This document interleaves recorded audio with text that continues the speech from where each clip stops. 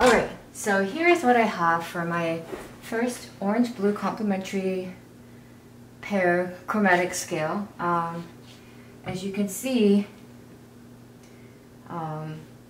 pure orange and then pure blue on one side, and then slowly as you go right in the middle, it should be a very neutral gray that's neither blue or orange. Now that I'm looking at it here, in the light, with all this light, this thing actually, number 4, which is the middle, looks actually a little bit more blue. So I may have to go in and mix in a little bit more orange and rework this. But this white one looks good. It's neither blue or neither orange, okay? But this one looks a little bit more blue. When you mix the ones without any white and just like put it on, you're gonna notice that they all look the same, or they might look all the same, and that's okay. Okay, when you add, look at this.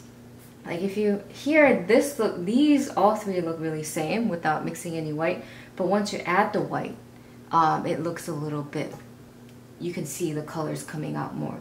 But notice how it's neither yellow or neither purple, neither orange, neither blue, neither red, neither green. This one turned out really good, okay? For some colors it might be easier than others, but look at the mess of my palette that my palette is. So I tried to, try to mix in all the colors with my palette knife and then apply the paint, but it just turned into a chaotic mess. But you would please try this out. 7. If you want to try 9, it might be easier as well. And then same for red and green, and same for violet and yellow. Okay? Good luck!